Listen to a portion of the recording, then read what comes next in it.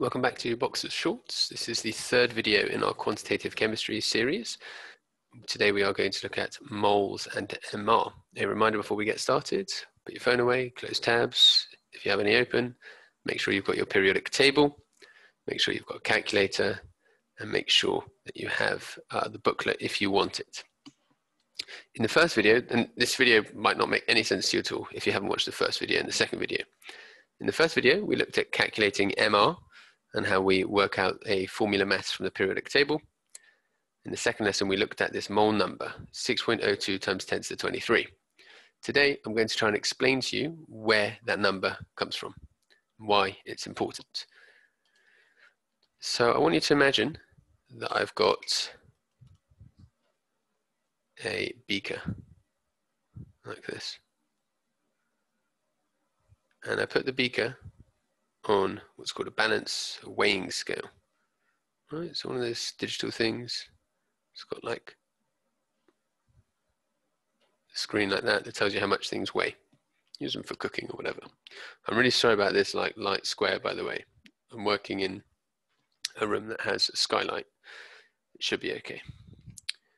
I take, this beaker is empty, so it's currently showing 0.0 grams.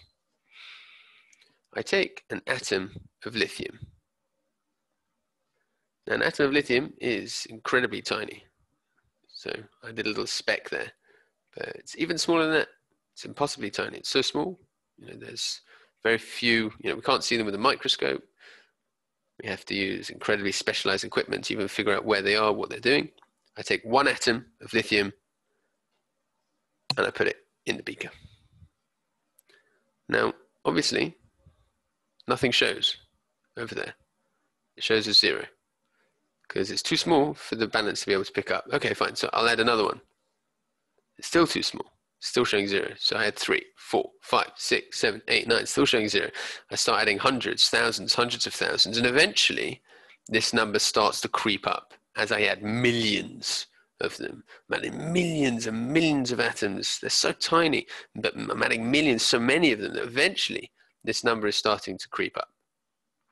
And it goes up and it goes up and it hits 1 gram and I'm adding millions more and it hits 2 grams and I'm adding millions more and 3 grams, 4 grams, etc. And eventually it hits a number, and the number that it hits is exactly 7.0 grams, 7 grams. And at that point, I stop and I count up the number of atoms. And I've now got like a little pile of these atoms, millions and millions of them. And I count them. And I go 1, 2, 3, 4, 5, 6. And I keep counting and keep counting and keep counting and I keep counting. And eventually I finish counting, I count the last one. And I find that I have 6.02 times 10 to 23 atoms. Now, that's Avogadro's number. Why 7 grams? 7. See there? What that number does is it tells you the mass of 1 mole of atoms of that substance. So if I take that many atoms of lithium, it will weigh 7 grams. If I took that many atoms of beryllium, it would weigh 9 grams because each beryllium atom is heavier than each lithium atom.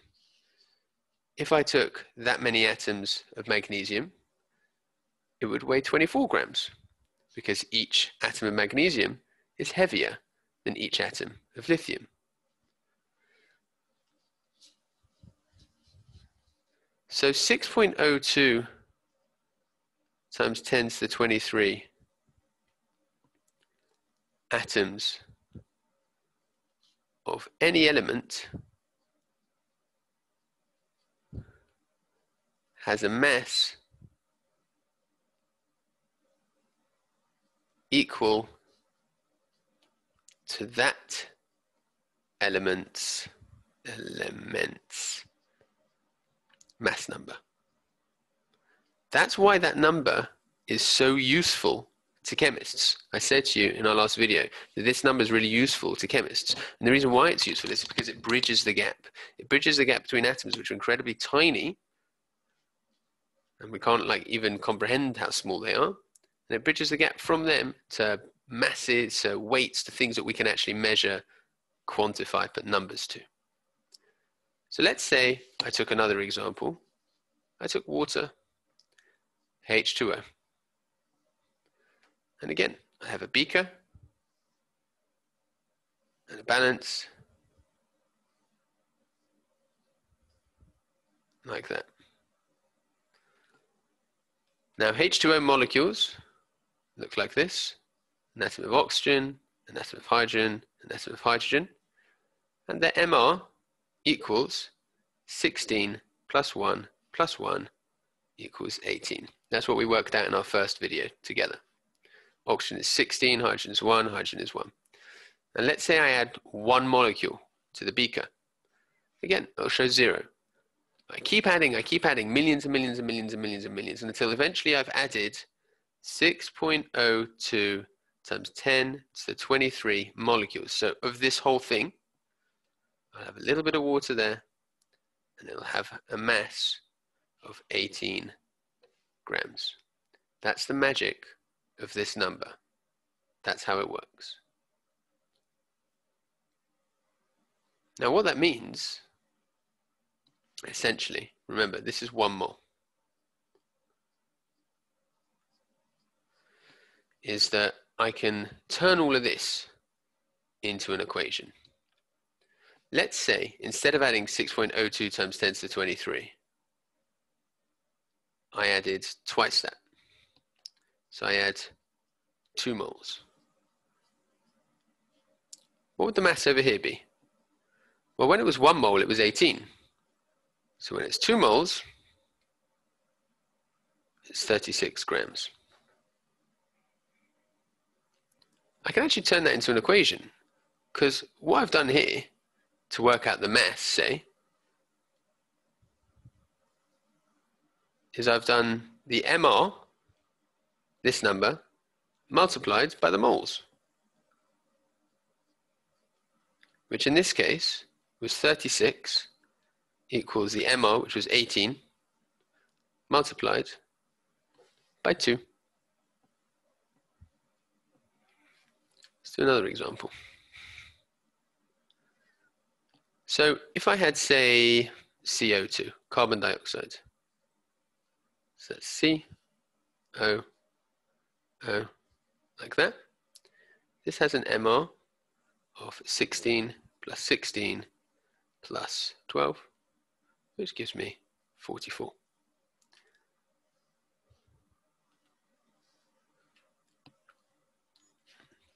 And again, I can weigh it out. Now, if I put in 1 mole, that will have a mass of 44 grams. So let's say instead of putting in 1 mole, I put in 4.83 moles. Well, to work that out, how much, so what mass would I show there? I just do 44 times 4.83, and that gives me 212.52. And I got that by doing 44 times 4.83. Because remember, if 1 mole is 44, 4.83 moles has to be 4.83 times that number. Remember, 1 mole equals 44. 4.83 moles equals 4 grams. 4.83 times 44, which gives me this number. It's just another way of doing the same thing, right? Very, very straightforward. Now, traditionally, chemists don't write the equation like this. Mass equals MR times moles. Because traditionally, chemists write it as if they're trying to work out the number of moles. Now I said to you that you had mass equals mR times moles. We can just do a simple rearrangement of that. And I'm not going to show you how to do a linear rearrangement now because you should be able to do that from maths. But to work out moles, you do mass over mR. And this is the form of the equation that chemists know and learn. And it's the form of the equation that we will use when we do some calculations. So let's do some of those. Let's say I had, I don't know, 3 moles of, oh, I don't know, sorry, no, we'll start, sorry, I apologize, because we're going to work out from masses. We're going to work out moles. So let's say I had a question that said, how many moles in 30 grams of CO2? So I use, oh, sorry, you can't see that at all. My apologies. So I use the Descuse model to help me answer equation questions. If you don't know what that is, that's fine. I've got a video explaining it, and I suggest you watch that first. Otherwise, this will definitely not make any sense to you. So I write down every time D, E, S, C, U. And we're going to skip the S for the minute. Data. D stands for data. And in this case, I've got my mass, which equals 30 grams. My MR, it's CO2. So I can work that out.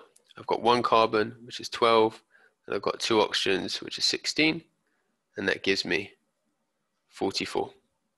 My equation, moles equals mass over mR, 30 divided by 44. Oh, sorry, I apologize, I skipped a step. That's the equation that you write. You then do your substitute. Moles equals mass, which is 30, divided by the mR, which is 44. You run that through your calculator, and you do 30 over 44, and that gives me this horrible recurring number. I'm just going to write 0.68 moles.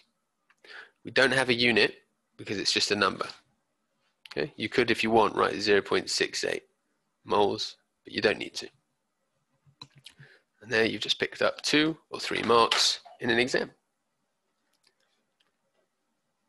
Let's try one more that I'll do for you, and then you can try one yourselves. So let's say my question was, how many moles in 175 grams of Na2CO3, sodium carbonate? D for data. So what data do I have? I've got a mass. So I'm just going to write down all the letters, D, E, S, and C. And I don't need a U for units. We're not going to worry about anything else for the minute. Mass, 175 grams. The MR, I'm going to write a comma of Na2CO3 equals, well, I've got 2 sodiums, so each sodium is 23.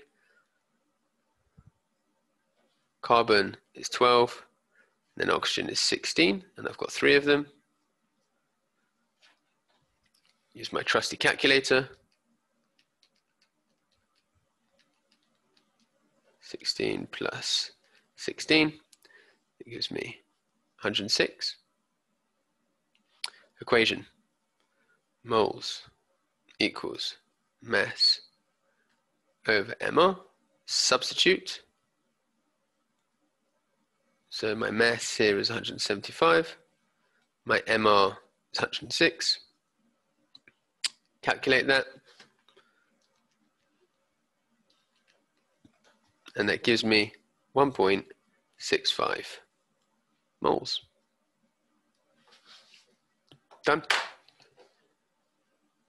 Okay, time for you to try an example. And by the way, if you want like those worked examples written down somewhere to refer to, then just pause the video and copy them down. Let's have you try one. And you can try how many moles in 250 grams of, let's go for MgCl2. Pause the video, work it out, press play. Okay, you should only now be listening to my voice if you have done that question. D, E, S, C.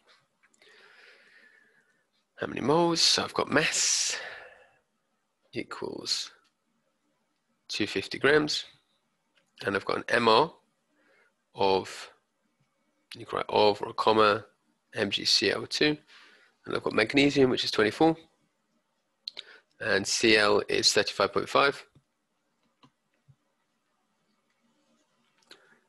and that equals,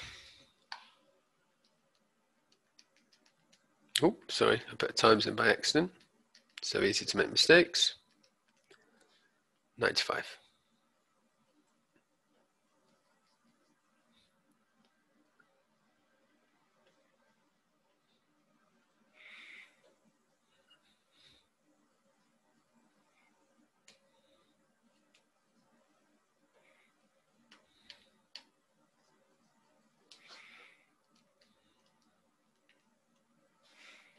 And that's done. 2.63 moles. If you got that right, well done. If you didn't, make sure you have a look back at my working, see what I did. And here are some more questions for you. Okay, work those out for me, please. Pause the video, have a go, then press play. Okay, so you should not be listening to my voice now unless you've worked those out for yourselves. Reminder, if you don't do this, you are wasting your time. Here are the answers. Pause the video, mark your work, go back if you need to. Hopefully I didn't make any mistakes there. Now, of course, sometimes we'll be asked to work out the mass. So let's say there was a question, what is the mass of 3 moles of H2O, of water? Okay. D, E, S, C, U. Data, what have I got? I've got moles. Moles equals 3, and I've got the MR of H2O, which is 1 plus 1 plus 16, which equals 18. My equation, moles equals mass over MR. Substitute, and I get 3 equals mass over 18. Now, you should all know how to solve that as an equation. If you just imagine mass was like x, you just times both sides by 18. So you get 3 times 18 equals mass, which equals x. Right? So if you had 3 equals x over 18, you just multiply that up onto that side. You should be able to do that from maths. Technically, it's in the Year 6 national curriculum, so you definitely should be able to do it. And 3 times 18, get my trusty calculator, gives me 54, and my unit, because it's a mass, it's grams. Done.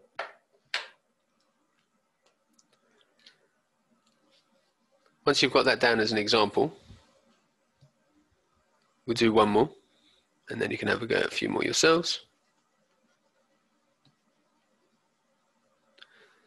So let's try what is the mass of 14 moles of, say, CO2. Pause the video, do that one, press play. Okay, you should only now be listening to my voice if you've done that question. And again, if you've not done that question, you're wasting your time. Data, I've got moles equals 14. I've got MR of CO2 equals 44. Equation, moles equals mass over MR. My substitution, 14 equals mass over 44. Calculate 14 times 44 equals mass.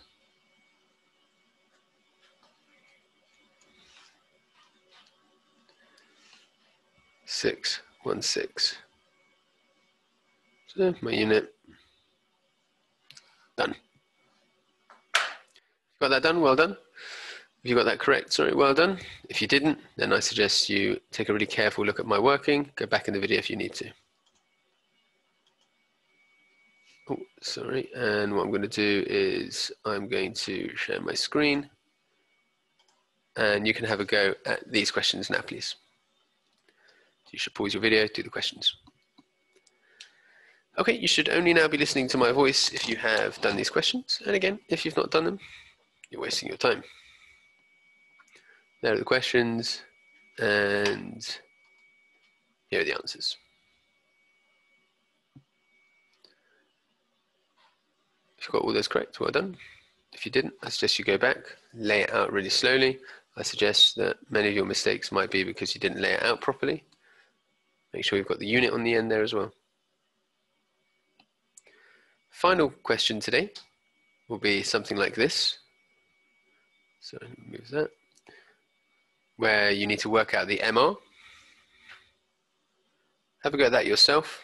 Pause the video and press play when you're ready. So in this case, we've been given the mass, which is 1 gram, and we've been given the moles, which is 0.00568. We need to work out the MR. Moles equals mass over MR. Substitute 0.00568 equals 1 over the MR. So what we do with these ones is we flip them. So you end up with MR equals 1 over 0.00568. When you plug that into your calculator, you get 176.06. And there's no unit for that either because it's an MR. If you got that done correct, well done. I'm not going to give you more calculations to do like this because the principle is exactly the same. I do remind you we're now at the end of the video. Well done if you made it this far. We have more videos to come. The next video is the most important process that we need to do as part of this unit. It's a bit complicated, but I'm going to give you a really nice method and step-by-step to get you through. Please do make sure you subscribe. Thank you for listening.